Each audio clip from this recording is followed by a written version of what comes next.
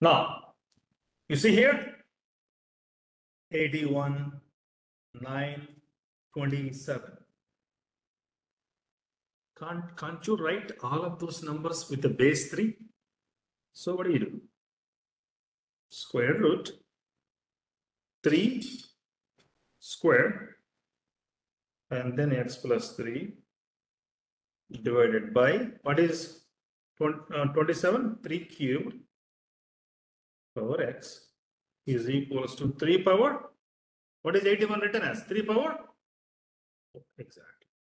Now, so go ahead and multiply the numerators. So what do you get? Square root of 3 power 2x plus 6 divided by 3 power 3x. Am I right? Is equals to 3 power 4. How do I get rid of the square root, by the way? Use square on both sides. Right?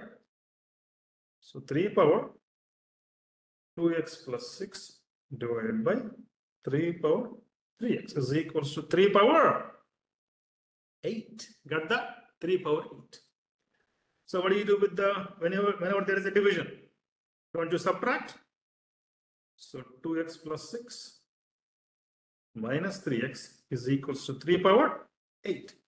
The bases are equal, you can ignore them. What is 2x minus 3x? Negative x.